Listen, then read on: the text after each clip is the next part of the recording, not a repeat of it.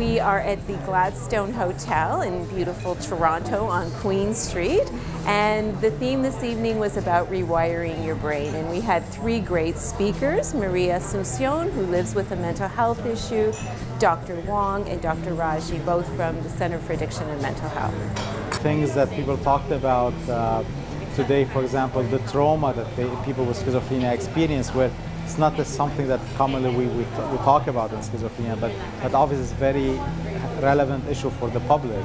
During the time where I first started to hear voices, as much as we can try to draw where they originate from and how they come from, because we all want answers. But unfortunately, my situation had zero post-traumatic stress. It came about into my life out of the blue. I think it's really important for people to come together to these kinds of groups, because we don't get the opportunity often to understand what doctors are doing to help the issue. And to hear someone like myself with lived experience, I feel like it can give hope. It can give a lot of hope that recovery is possible. Understanding of science is something which is the basis really for our world in the way that it is.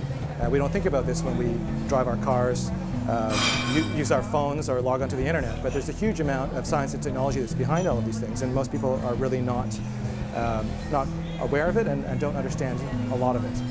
I think that there is so much hope around the brain, and we are learning so much about the brain, and I think some of the new research that's coming out is fantastic, and I think it can be applied again to everyday life, but also to mental health issues, which is huge because it gives us a new form of intervention for mental health as well.